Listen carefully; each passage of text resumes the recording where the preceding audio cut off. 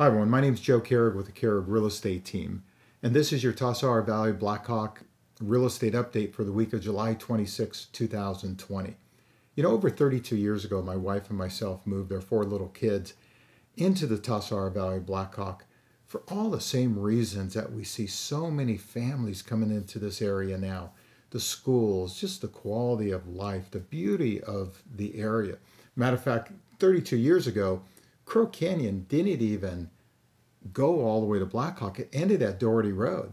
And if you got on Doherty Road, a little 2-lane road at Crow Canyon, you could literally drive all the way to Dublin without seeing one house. Can you imagine that now? There's 15,000 homes in there. I remember we really thought we were on the map in the Tassajara Valley when we got our McDonald's. But I was actually one of the founders of Tassajara Valley Little League. We didn't even have our own Little League here. And I've been very blessed over the last 30 years to be the #1 real estate professional selling almost 600 homes in the Tassajara Valley and Blackhawk. So I love to be able to share the information in this area and what makes it, so desirable to be here. So let's get right into the stats. First off, when you look at Tassajara Valley, and when we talk about Tassajara Valley, it's basically Danville, the 94506 area code. And you can see, I always tell people that you can drop me any place in the United States, and all I have to do is look at the actives and the pendings, and I can tell you where the market's going. I can tell you if the market's going up or going down just by looking at the active and the pending sales. And when you look at this graph, this just goes back 3 weeks, but when I started doing this at the beginning of COVID, when we were in shelter in place, I can tell you that these graphs were completely inverted. The active sales were way up here and the pending sales were back here. Now it's completely inverted, and you can see it's turned totally into a seller's market. Anytime where you see the pendings are outpacing the actives, it is a seller's market. And if you're a buyer out there trying to purchase a home, you're getting into a multiple offer situation, at least with the nicer homes and the homes that show well and are priced fairly. But what we looked at is we knew what we're really right now getting into August, we're really in our spring market right now, because what happened, February was the best February we've had in 13 years. And then in March, we hit COVID-19. And the real estate market, what it did is basically just pause. So when it started coming back in June was like March for us. So we're in the middle of our spring market, and it's going nuts because over the last 8 years, 90% of the appreciation happened during that February, March, and April timetable, when there wasn't a lot of inventory, but there was a lot of demand. And that's what drives the market, supply and demand. So when you can see these pendings compared to the listing properties, you can see there's a lot of demand for not that many listings. And that's what makes the market so super hot. And one of those reasons is the fact that overall in the United States, we're 2 to 3 million homes short. And then you throw in interest rates that are actually below 3%. And it's just nuts out there. Now, if you're a seller, what a great time to be on the market.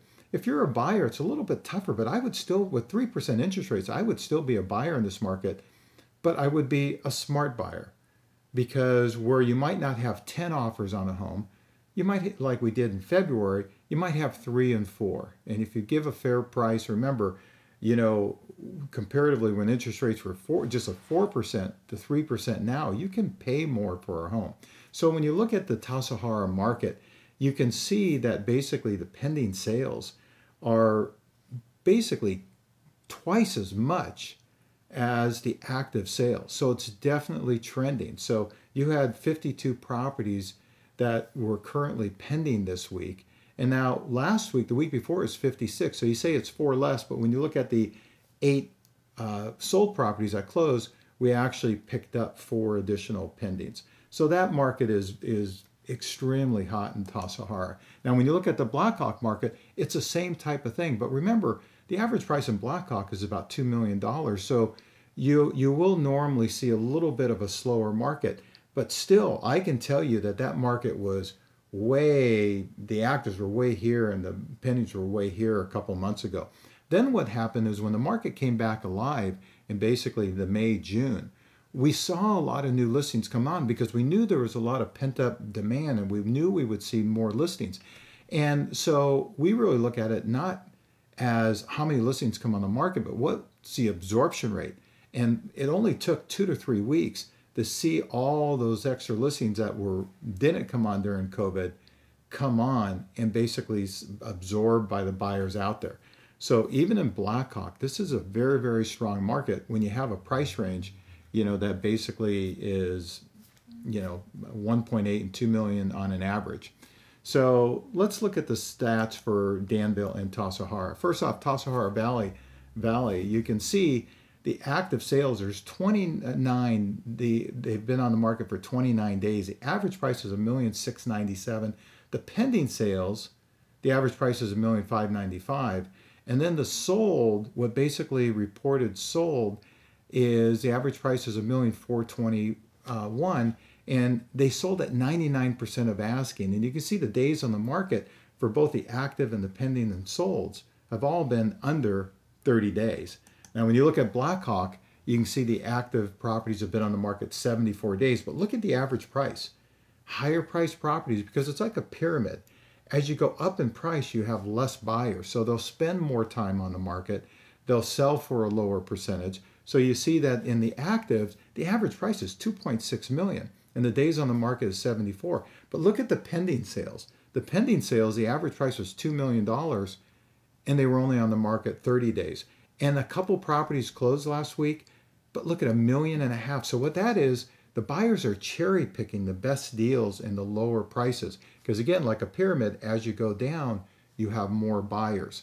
So basically, there were 2 properties that closed, and one sold pre-market and one just took a couple days to sold. So the days on the market was only 1, but that market at $1.5 million in Blackhawk is very, very active. One website I want to share with you guys that's fun to watch is How Money Walks. And what you can do, it's completely interactive. You can basically go on, and this is for California, and you can see California lost $73.52 billion in AGI. And so it actually shows you in California where we gained the wealth from. Where did people come from? New York, Illinois, New Jersey, Massachusetts, Connecticut. And where did we lose wealth to? And I can tell you, I have a ton of clients, because when you get to be my age, in my 60s, a lot of the clients, because it's expensive to retire in California, so we see them moving out of state. And sure enough, Nevada, Texas, Arizona, Oregon, Washington, it shows you where people are going. But if we look at deep dive a little bit more, if you go to How Many Walks, you can actually go into each individual county. And unlike California, you can see Contra Costa has been growing, has gained $2.08 billion.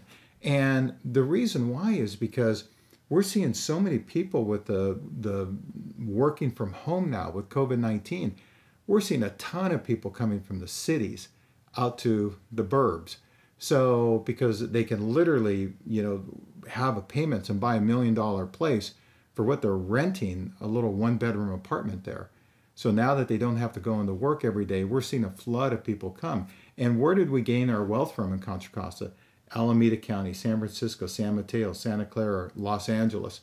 And if we lost some, you can see where we lost people to: Solano County, Washoe County. And those are areas where people are kind of moving outside the area a little bit in Contra Costa. So it's a fun thing. Go to How Money Walks, and it will show you. It's actually interactive. These numbers that you see up there actually are changing while you're looking at it. And you can go to any basically state and any county. So that's a lot of fun to play around with, to see where the market is going. Every week what I want to do is I want to spotlight one of our neighborhoods in the Tassajara Valley or Blackhawk. And this week I want to talk to you about WoodRanch. WoodRanch is a neighborhood. We've been very blessed. We've sold over 50 homes in WoodRanch. WoodRanch was started in the 80s, the late 80s for the most part. And there were 2 builders. There was Ponderosa Homes, and then there was Davidon. And Davidon built Cimarron Hills. The Ponderosa neighborhood was called WoodRanch, and the Davidon neighborhood was called Cimarron Hills. But it basically is made up, it all makes up into WoodRanch. They have a great common area facility, beautiful pool, spa, tennis, basketball courts, play areas. It's one of the best community facilities, and we've moved a ton of our clients in there for the facilities that they have. So the Ponderosa homes range from a single story, just over 2,000 square feet, to a two-story of over 3,100 square feet. The lots are a little bit smaller because as you go up into the Cimarron Hills home, you'll get lots from quarter acre up to a third of an acre, up to, and a couple of them, a half acre, up to 4-car garages. And those models go from any place from 2,400 square feet in the Chaparral model all the way up to almost 3,700 square feet in the WoodRanch model. So again, if you want any information on any of the neighborhoods, like I mentioned before, I've been very blessed to have sold, almost 600 homes in the Tassajara Valley and Blackhawk. And so there's not one neighborhood that we are not experts in, that we haven't sold. Just like I said, in the WoodRanch, we've sold over 50 homes in WoodRanch. So if you have any other questions or you need any other information, please don't hesitate to reach out. And again, you can reach out. You can call me at 925-487-6838. And again, joe@kehrigteam.com, or visit our website, kehrigteam.com. Again, thanks a lot for taking the time. Every couple weeks, you'll be getting this update, and you'll be able to see how the market shifts, especially as we get closer to the election. A lot of people ask me, every single day, Joe, where do you think the market's going? Well, it's hard to say, because even though you go any place in the United States and where there's jobs, the market's doing really well. And there's certainly jobs in the area. But we do have an election coming up. And as we get closer to the election, things are going to get a little bit negative, probably really negative, nasty. And what happens is where buyers start to pull back, because I don't think inventory, is going to grow, because we used to say everyone moved every 7 years. And the Wall Street Journal just came out with a report that says people are staying in their home 13 years. So I don't think that the inventory is going to grow. If the market settles down a little bit, it's going to be because the uncertainty and the buyers pull back a little bit. So again, look for the next video in a couple weeks. Call me with any questions. Again, 925-487-6838, because every neighborhood is just a little bit different, even within some streets in a neighborhood. Thanks a lot for listening, and have a great week, and we'll talk to you soon.